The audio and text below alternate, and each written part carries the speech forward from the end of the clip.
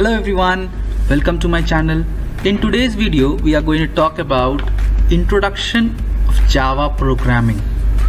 So before talking about Java, first of all, whenever we say Java, what comes in our head? Robust programming language, platform independent language, case sensitive language, and etc. So let's talk about few things. So first question, why Java? So previously I think you used to have QBasic and all. So why shifting from QBasic to Java? So first of all, Java is a robust language. It means we can rely on Java, on this language. It is hard to crack. If we make application, if we make websites with Java, it is a bit hard to crack. Okay, we can rely, we can trust this language. The second is this is a platform independent language. Now first of all, what is platform independent language? Now if suppose you have a different kind of configuration in your system and I have a different kind of configuration in my system. Now if you want to execute your program in my system, there'll be no issue. That is known as platform independent. It means it can work in any configuration, any system, any operating system. Okay, so this is the reason why we should use Java for making applications or applets. Okay, so before we see the structure of Java programming, first we need to talk about some features of Java, and the first thing comes in my mind is object-oriented programming. Now first of all, what is object-oriented programming? Object-oriented programming is an approach in which stress is laid on data rather than functions. The data values remain associated with the functions of a particular block of the program so as to encourage data security. So first of all, whenever you're going to write programs on Java, then you are going to have stress on the data. It means you're going to see the data types, primitive data types, non-primitive data types, that we are going to learn in further videos. Okay, so first we need to keep in our mind that we have principles of OOP language. It means there are four major principles we have. They are data abstraction, encapsulation, inheritance, and polymorphism. You can also say that OOP is a kind of feature that can be added to any programming language. If suppose any programming language is not having these features like data abstraction, encapsulation, inheritance, and polymorphism, it is not a object-oriented programming language.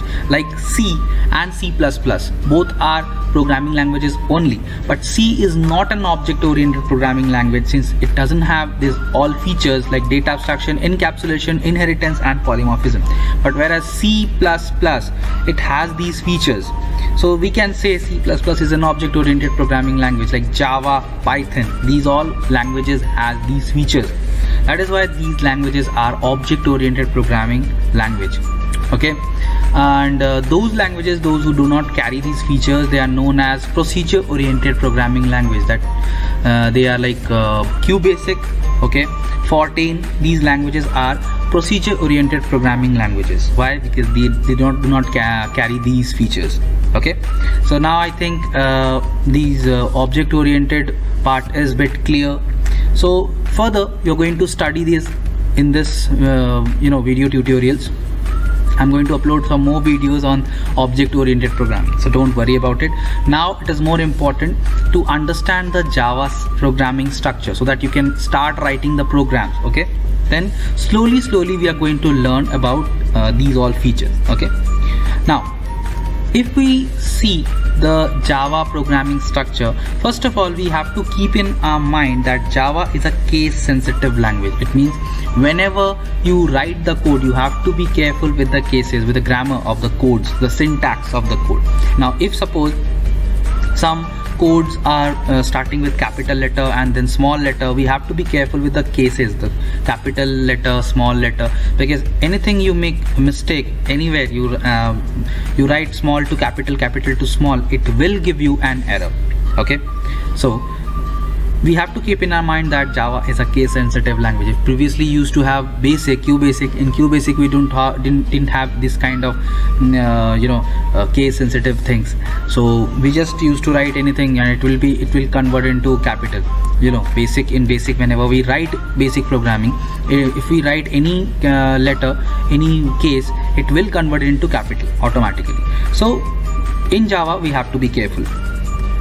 So whenever we write Java program, first we write import java.util.*. See, whenever we write Java programming, every line has a meaning. So it is better to make notes, or you can write somewhere this meaning, so that it will be easier for you to write the programs. So first thing, you need to write this meanings, okay? Then you learn it, then you start writing program. I advise it. So first line, import java.util.*, then semicolon. So this is a package. This is also known as library package. Now first thing, you need to understand what is library package. It's just a kind of library only. You all know that we have a translator, compiler, and another translator is interpreter. It translates high level language to low level and low level language to high level. Okay, so Java uses compiler to translate the programming from high level to low level. Okay, so whenever Java compile the program, obviously if I'm talking about translator, if a translator translates a language to another language, the translator should understand, or translator should have the capacity to hold or both the language, to capacity to hold the command of both the languages. So if suppose any code is difficult for the compiler to compile, then every code is explained in this packages. Okay, for different types of tasks we have different types of packages. So I was talking about the compiler. So whenever any code is difficult for the compiler to translate, then compiler will go to this package, understand, reads the command, and then come back to the program and again start translating, continue translating that. So it's a kind of library for the compiler to explain every code whichever compiler cannot compile. Okay, so this is why this is known as library package. So for every type of task we have different types of packages. Okay, in my next video I'm going to upload the different types of packages that we are going to use in our programs. Okay, the next is class. I have written class, then I have written ABC. So class is a keyword here. Okay, keyword. I have already uploaded a video on keywords and reserved words in my channel. Please just go through it, okay, so that you can understand this properly. I have given the link in my I button, so please visit there and watch it. So class is a keyword and also known as the frame of the program. Now again, stuck in a thing, what is a frame of a program? So obviously the class will hold the whole program. Okay, we are going to write all the codes inside this class only. That is why class is also known as the frame of the program. Okay, you're going to see if I complete this program, you're going to understand what is the frame. Okay, now in Java we write the codes, we write the statements inside curly brackets. It is also known as a block. Okay, whatever set of statements we are going to write this inside this curly brackets. We open it and we have to close it as well. So this open and close part is known as a block. So we are going to write the program inside the class block. Okay, and this ABC, you can see this is an identifier. Identifier, what is an identifier? The name of anything. Okay, suppose your name is Kishan, so Kishan is your identifier. Okay, so the same here, ABC is the identifier of class. You can also say class name. Okay, after that we write public static void main. Now we have separate meaning of every word: public, static, void and main. Right now you won't understand this words, but I'm going to explain one thing that is called main. Main is a function. Here we have predefined functions in Java. First of all, what is predefined? Predefined means already defined in the compiler. Obviously compiler is a kind of software only. Okay, So there are certain words, there are certain codes, functions, everything. It is already feeded inside a compiler. Okay, means they are predefined. So compiler knows whenever we write this functions, compiler knows what to do. Okay, that's why they are predefined. And one more question might rise in your head, that how can we understand what is function? So how I'm saying that main is a function. You all can see that main carries two parentheses, open bracket and close bracket, just beside of the main function. So whichever word carries this open bracket and close bracket is a function. Okay, so functions are two types in Java: user defined and system defined. So main is a system defined function. Why is a system defined? Because it is already defined in the compiler. Whenever we write this, compiler knows what to do. Now coming to the work of main function. Main function work is to start the execution. It means wherever you write main function in your program, your execution will start from there. Okay, so if you write at the beginning of the program, your execution will start from the beginning of the program. If you write at the end, it will start from the end. Okay, so it's basically going to start your execution of the program. So it's, you know, mandatory to write main function. If you don't write it, your execution will not start. Okay, as simple as that. So again, we start with curly braces. Obviously we make a block of main function as well. So here we have two blocks, class and main function. In further programs we have more blocks that I'm going to show you, don't worry about it. So inside main function we write scanner in equal to new scanner system.in. So as I told you, we have predefined functions. So here we have predefined classes as well. Okay, so here only a small thing that you need to keep in mind, that every predefined class has some predefined functions inside that. Okay, so here you can say a class is a big box, and inside the box you have so many different functions we have for different types of works. Okay, so if you use any predefined class, you can use those predefined functions which are there inside the class.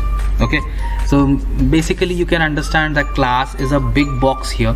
A predefined class is a big box, and inside the box there are so many predefined functions which we can use for different types of tasks. Okay, so whichever function we want, we can use from there. So here inside scanner we have some predefined functions like next line, next int. We are going to discuss about them. But first of all, the question, why we should write the scanner class? Should we write the scanner class for every program? No. Whenever we need input from the user, if you want input from the user, then only you're going to use scanner class in your program. Otherwise, no need to use scanner class at all. Okay, so remember, whenever you need input from the user, like input a number, input this, that, whatever. So if you want input from the user, then only scanner class is needed. Otherwise, it is not needed. Okay, next. Then we have written int ABC. Now what is int? It's a data type. We have already seen that video. I have a video on data type. Please go and watch it. Then you can understand data type a bit more. Variables are also defined in that video. Again, I'm saying variable is a memory space where we can store values. So here we have three variables, A, B and C. But if you can notice, A and B is declared like this normally, but C is assigned with 0. It is also known as default initialization. Okay, what is initialization? Just write that. Initialization is a procedure where we assign any value to the variable. It's called initialization. Okay, so if you initialize 0 in a variable, it's called default initialization. Now why it is mandatory? Default initialization works when you are going to calculate anything and you're going to feed that calculation in a particular variable. So that variable should be initialized with 0, otherwise you'll get syntax error. So here I'm going to calculate thing and I'm going to save that calculation output inside C. That is why I have initialized C with 0. Okay, that you have to keep in mind. Next is system.out.println. Now this is the print statement that Java has. In earlier programming languages like QBasic, you used to write only print, yeah, but here you have to write system.out.println or print. Okay, now println is line wise, print line, and print is normal line. So here if you notice, system S is capital. Now again, I have already informed you all that Java is a case sensitive language, and you need to take care of that. Now if you write system S small, then you'll get error. Okay, so be careful with that. So enter two numbers, that is the message that is going to will display on output screen, and then you are going to input. So a equal to in.nextInt. In is an object of the predefined class scanner. As you can see, scanner I have written in. This is an object. We're going to learn what is an object. No need to worry, no need to overthink about object. I'm going to explain you in different other videos. In.nextInt. Now I was talking about a predefined function inside the class, predefined class scanner. NextInt is a predefined function which is present inside predefined class scanner. Okay, so this is going to help you to take input. So this is basically an input statement to take input in a variable. Okay, so whenever you need to take input in a variable, you have to write this NextInt. Now why NextInt? Because it is an integer variable. Now if suppose the data type changes, the function also changes, like double, next double, like this way. Okay, another variable we need, so b equal to in.nextInt again. So we have taken input in two different variables. Now I'm going to do addition of a and b. So I have written c equal to a plus b. So c is the variable which is going to contain the addition after a plus b adds together. Then we are going to print. So system.out.println, again the print statement, and we have written sum inside double quotes. Why? Because it's a string type. String means you have already learned, I think, string is a group of character. Okay, so whenever we need to print string, we have to give inverted comma. Plus is a separator. Why? Because c is an integer data type variable, and we are printing the variable with string data type. So whenever you're going to print with print two different data types, you have to give a separator there. So plus is not the plus sign that you're going to add. Plus is a separator. Okay, please keep in mind that plus is a separator here. Okay, so C, and make sure you don't give the inverted comma after plus, because the string ends there only, before plus. Okay, then you need to close the block of main and the block of ABC. See, I have closed the block of main, and the last one will be class. So these statements are written inside main function, and the main function and the whole thing is written inside class block. Okay, always keep in mind. So this is basically a basic Java programming structure. So in more videos, you're going in further videos, I'm going to upload more programs with more functions, with more predefined classes, predefined functions. So first, this is the basic program that you're going to see, and you're going to make the notes about the functions and the classes that I have told, so that you can at least write the basic Java programs. Okay, so wait for my next video for more functions and more different programs. Okay, please hit the like button if you like the video. Subscribe my channel for more videos if you are new. Thanks for watching, everyone.